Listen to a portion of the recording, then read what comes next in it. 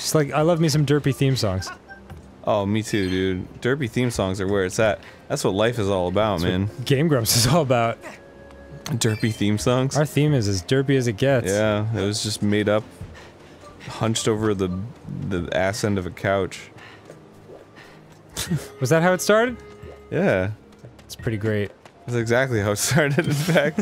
I just like put the microphone on the ground and I was like, alright. And I remember just like, 'cause I was really into like mouth sound songs at the time. Right. So, we just did that. I was just like, and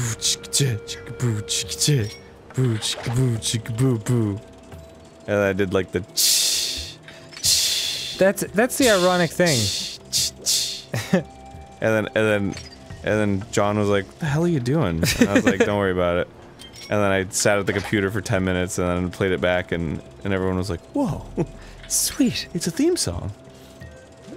I never thought about it, but like, you know, people are always saying it's been blank days since Arin beatboxed.